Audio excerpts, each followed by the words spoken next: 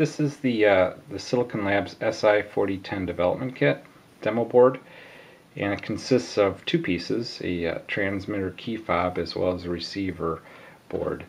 You can see this little outline. This is an antenna on the PCB as part of a PCB trace itself. It's tuned to 434 megahertz, the receiver itself. Inside the key fob, you can see a little membrane switch as well as the PCB traces to make the contact for the buttons, as well as the Si4010 transmitter device itself. So this is a very simple application, or a very simple demo. When the keypad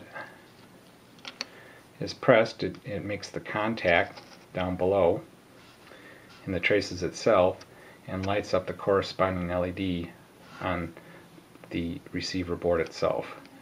So each button has its own unique LED pattern itself.